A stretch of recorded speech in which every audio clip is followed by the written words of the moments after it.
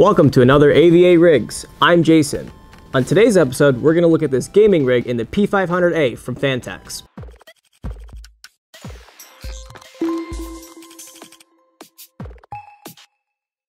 To start off in this system, we have thrown a 5900X from AMD as our processor. We have partnered that with a ASUS ROG Strix X570E gaming board. That's a very nice combo.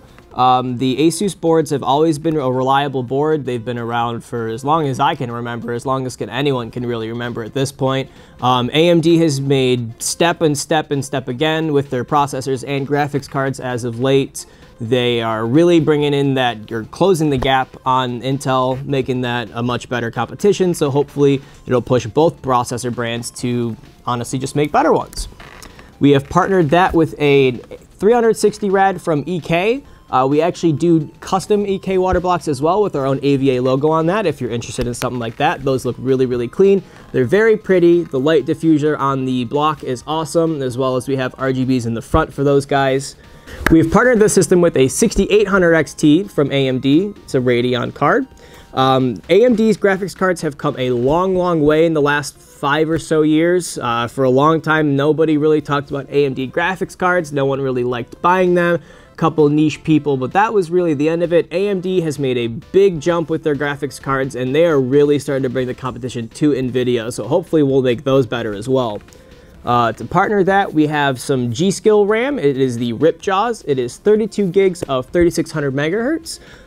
Really fast RAM. 32 gigs is a little bit overkill for gaming, not too much if you do any sort of additional things. If you have Google Chrome open while you're playing games, you know how much that eats RAM. That'll be enough for it to have 32 gigs. Your 3600 megahertz is very fast, so that's going to be great for gaming, loading your games, keeping things open. Overall, just going to run really butter smooth. In this system, we have the Corsair HX850 power supply. I am a massive fan of Corsair products in general. Their power supplies are honestly the only power supplies I have personally put in my systems. They're reliable, they have great warranty coverage, anything you really need. They're modular, they're non-modular power supplies. They're all really awesome. Corsair support is awesome as well. So definitely go ahead and look at Corsair power supplies for your systems. For our storage, we have 2 Seagate drives. We have a 2.5-inch SSD and a 2 terabyte hard drive in there.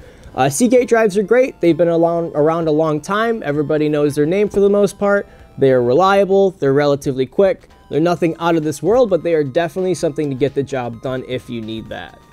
All right, continuing the tradition that I started last week, we're gonna name this PC.